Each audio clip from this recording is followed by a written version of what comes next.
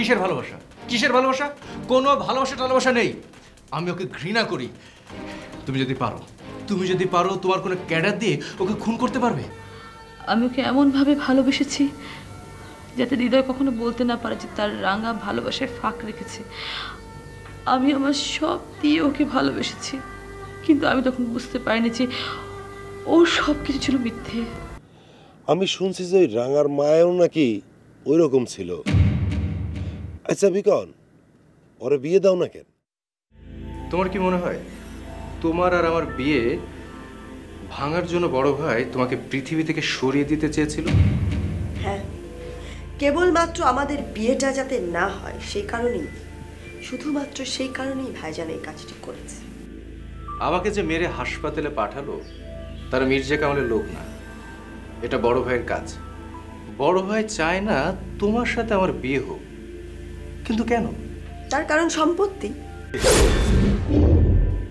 ভাইজান চান না যে তুমি দুভাগ সম্পত্তি পাও, এবং ভাইজান এটাও চায় না যে আমি রাফিনের সম্পত্তি পাই।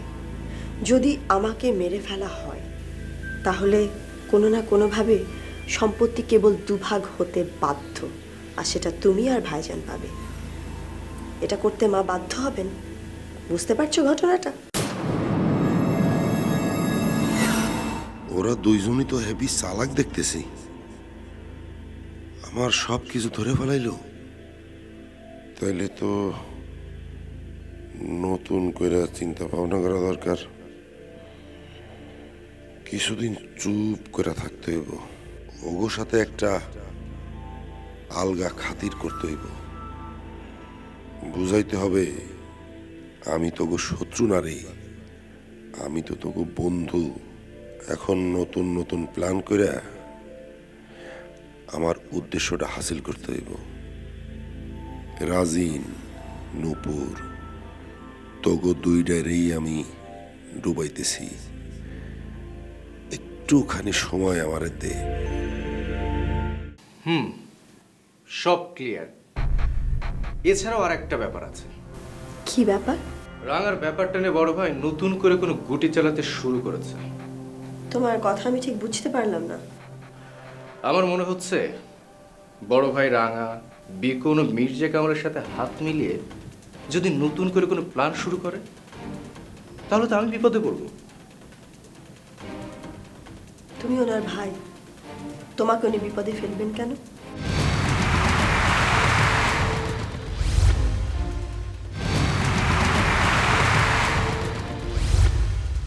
যে পেছন দিক থেকে নিজের ভাইকে আঘাত করতে পারে, তোমাকে বিষ খাওয়াতে পারে, সে সবই পারে। রাজি, ঘরের শত্রু বড় শত্রু। আমি জানি না তুমি তাকে কিভাবে সামলাবে। কথাটা কি মাকে বলবো? না, মার কাছে কথাটা বলার দরকার নেই। দেখি না সে কি করে, তারপর আমি ব্যবস্থা নেব। ঠিক আছে, তুমি যা ভালো বুঝো।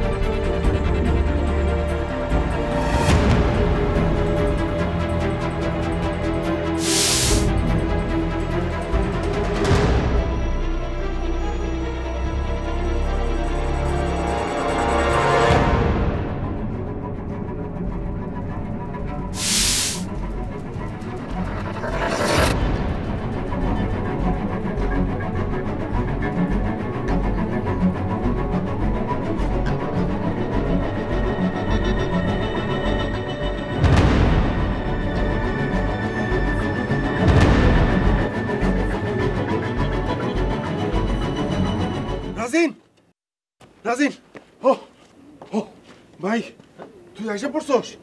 এই না হলে কি রক্তের টান দেখছস? আমি বিপদে পড়ছি আর তুই গন্ধে গন্ধে ঠিকই চলে আসছস। আর কোনো ভয় নাই ভাই। কি বলছো? তুমি বিপদে পড়েছো? তাই তো, তুমি দেখি ভয়ে হাঁপাচ্ছ। আর কইস না ভাই, কয়েকটা সিসকা মস্তান আমার দাবড়াইতেছিল। দৌড়াইতে দৌড়াইতে আমার পা দুইটা একদম গাছ বানায় ফেলাইছে। আমি আর হাঁটতে পারতেছি না রে ভাই।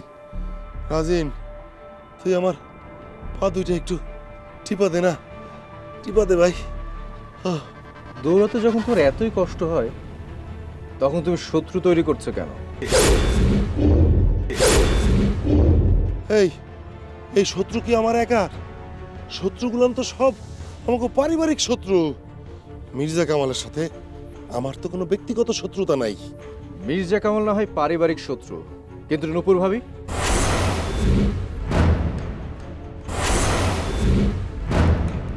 নূপুর?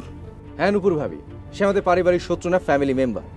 তাকেও তুমি শত্রু ভেবে বসে আছো। এই রাজিন, তুই কি বলতে চাস? কি বলতে চাই তুমি বোঝো না? নূপুর ভাবিকে তুমি মারতে চেয়েছো, তার খাবারের মধ্যে বিষ মিশিয়েছো।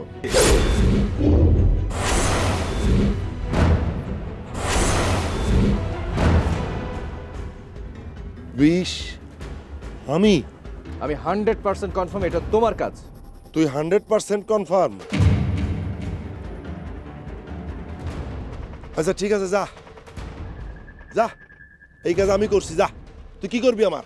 কি নমুনা দেখলে না কি করতে পারি আমি? কি কি কইলি তুই? এরা সব তোর পোলা পাইন? এতক্ষণ আমারে দাবড়াইছে তোর পোলা পাইন?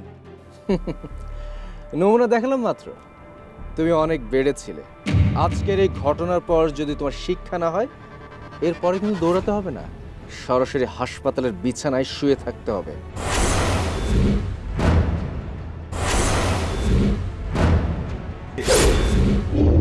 তোর এত সাহস বাড়ছে রাজিন?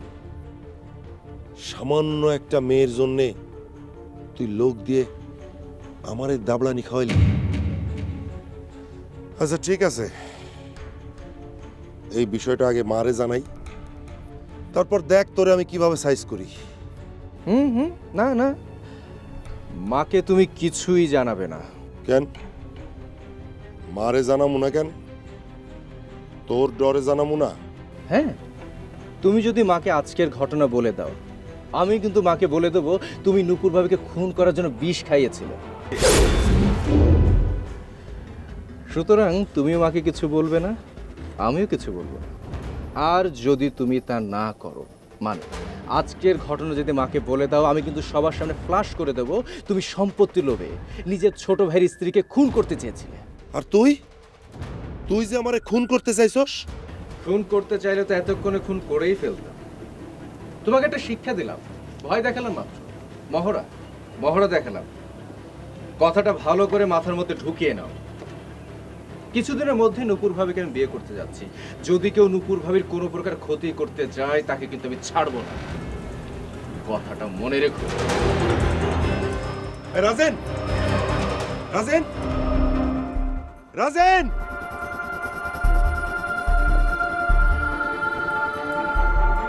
রাজিন ব্যাপারটা জানলো কেমনে? না, নূপুরে আমি ডাইরেক্ট কিছু আর করবো না, তাহলে সমস্যা হইতে পারে। কিন্তু রাজিন, তুই আজকে আমার যে হয়রানিটা করলি, এর প্রতিশোধ কিন্তু আমি নেব। আমি তো তোরে ছাড়ুম না রাজিন, এর মাসুল তোর দিতেই হইব। আমি খুব খারাপ রাজিন, খুব খারাপ।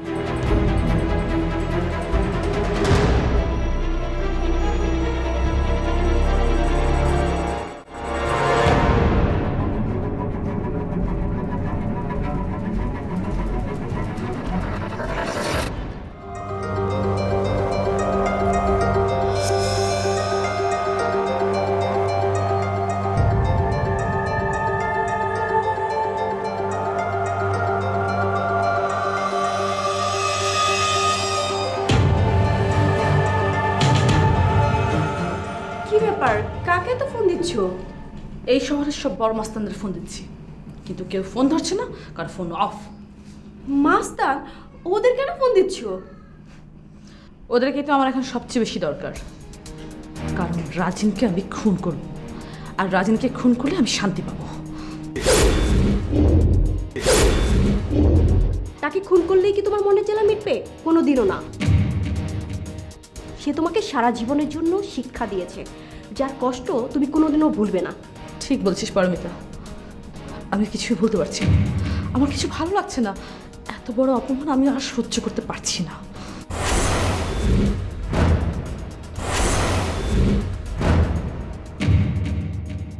তার মানে কি ওই বেঈমানটাকে তুমি ভুলতে পারছো না? তুমি তুমি ওকে বিয়ে করতে চাও, কিন্তু সেদিনও তো তুমি ওকে বললে যে তাকে তুমি বিয়ে করতে চাও না। রাঙা যে জিনিসটা ছুঁড়ে ফেলে দেয় সেটা কখনো আবার তুলে নেয় না। রাজিন হচ্ছে আমার ছুঁড়ে ফেলে দেওয়া জিনিস, ওর জন্য আমার কোনো কষ্ট নেই, শুধুমাত্র অপমানের জ্বালাটাই জ্বলছে।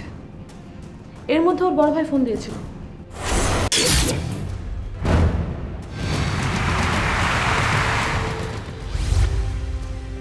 হাসিন? হাসিন তোমাকে কেন ফোন দিয়েছে? মজা নিচ্ছে না তো? হাসিন চায় আমি যেন রাজিনকে বিয়ে করি। কি বললে তুমি? দেখলে তোমার একটা ছোট্ট ভুলের জন্য তোমাকে কিভাবে পস্তাতে হচ্ছে? তুমি কিভাবে পারলে, হ্যাঁ কিভাবে পারলে এরকম একটা কাজ করতে? বল বল, এখন তো তোরাই বলবি, তোদের বলার সুযোগ। ভুল করেছি না আমি, সেই জন্য সুযোগটা পেয়েছিস, বল। আপু, তুমি ব্যাপারটা অন্যভাবে নিও না। এখন তো তোমাকেই সবাই খারাপ ভাববে, তাই না? এটাই স্বাভাবিক। ওর ওই ভণ্ড চেহারাটা আমি যে কেন চিনতে পারলাম না, ওর মুখোশের নিচে যে আরেকটা অরিজিনাল চেহারা আছে সেটাই আমি চিনতে পারিনি। ভালোবাসা আমি অন্ধ হয়ে গিয়েছিলাম, আমি বুঝতেই পারিনি ও এত বড় একটা চাল চালবে আমার সাথে এত বড় ধোঁকা করবে।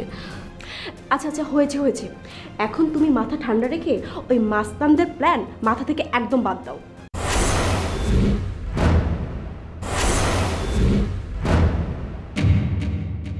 তাই বলে কি আমি রাজিনকে কোনো শাস্তি দেবো না? কেন দিবে না? অবশ্যই শাস্তি দিবে, কিন্তু লুক দিয়ে না। সে তোমাকে যেভাবে গোপনে শাস্তি দিয়েছে, তুমিও তাকে ঠিক সেভাবে গোপনে শাস্তি দেবে। এরকম মাস্তান দিয়ে লুক হাসানোর তো কোনো দরকার নেই, তাই না? রাইট পারমিতা, তুই ঠিক কথা বলছিস। ওকেও আমি সেভাবেই শাস্তি দেব, এবং সেটা হবে কঠিন শাস্তি। কঠিন শাস্তি দিয়ে আমাদেরকে তিলে তিলে মারবো।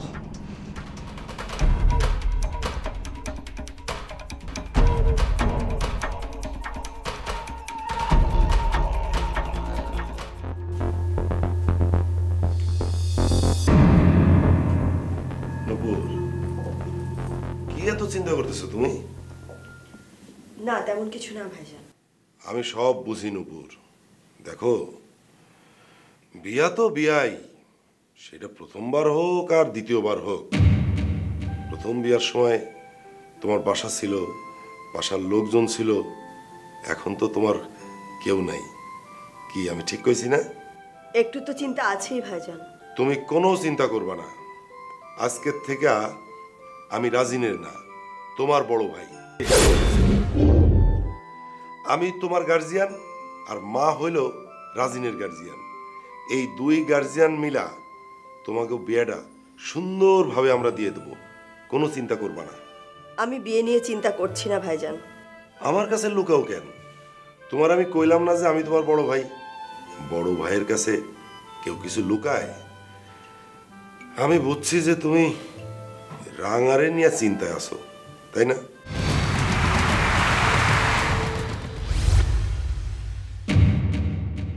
রাজিন বলেছ রাঙাকে ভালোবাসে না, কিন্তু মির্জা কামাল। রাজিন ঠিকই বলছে। তো কইলাম না যে আমি তোমার ভাই? আমি থাকতে মির্জা কামাল কিছুই করতে পারবে না। বড় ভাই থাকলে বিয়ে আটকায় নাকি? আরে তুমি যদি এই বিয়েটা না আটকাও তবে আর কে আটকাবে? আচ্ছা, আমি কেন এই বিয়েটা আটকামু? আমি কে? আমি কি শুধু তোর ভাই নাকি? শোন, আমি এখন থেকে নুপুরের গার্জিয়ান। কোন গার্জিয়ান কি চায় নাকি কোনো বিয়ে আটকাইতে? বাহ বাহ বাহ, ভূতের মুখে রাম রাম। আমি তো জানি তুমি চাও না আমরা বিয়ে করি।